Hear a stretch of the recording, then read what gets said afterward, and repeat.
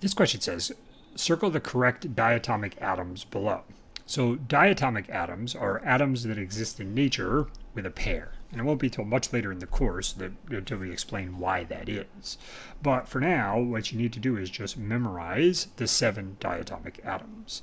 So they are hydrogen, nitrogen, oxygen, and then the halogens. Fluorine, chlorine, bromine, and iodine. And you might ask yourself, why am I writing them like this? And the reason for that is that's how they appear on the periodic table. Hydrogen's over here, then nitrogen, oxygen, fluorine, chlorine, bromine, and iodine. And one way to remember this is that this looks like a 7 kind of, all right? That kind of looks like a 7. So it's this one and these.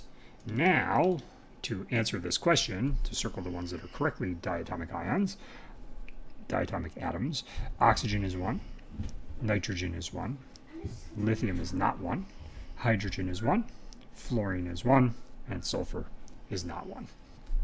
Okay, so it's these 7. It does come up, and it's just something you need to know.